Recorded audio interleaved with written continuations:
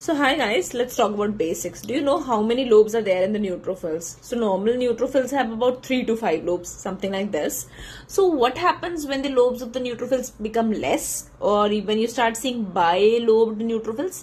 So this is what is called as Pelger-Huët anomaly. So are you born with it? So yes.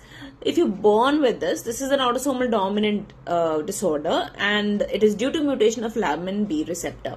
So this is a common question that can be asked. Know that. Can it be acquired? Can you get it later in life also?